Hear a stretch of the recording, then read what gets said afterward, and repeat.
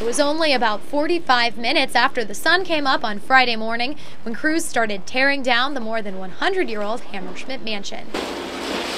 Yep, moving on. Gonna turn it into a yard, like we said. Homeowners Chris and Sue Cobb stood by and watched the house go down, which took about an hour.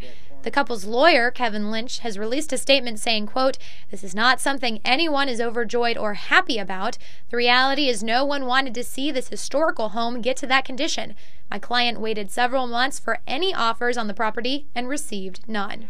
Neighbors in the surrounding historic district have been fighting since last summer to keep the house standing and renovated.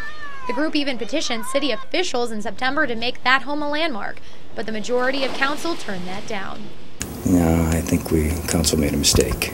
Councilman John Rossanova was one of two councilmen that voted to protect the house in the fall. He says he was hoping that someone would have bought the house by now.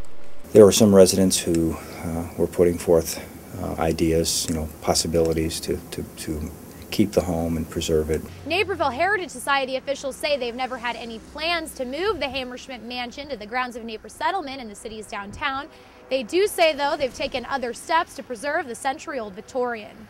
The Heritage Society did contract with Charles Vincent George Architects to do architectural documentation of the building's exterior as well as floor plans. Our curatorial staff has done photo documentation on the interior and the exterior as well. Now the only thing left of the home at 432 E Chicago remains on file with Naper Settlement and in the memory of the community. I'm Lindsey Theis for Naperville Community Television, Channel 17.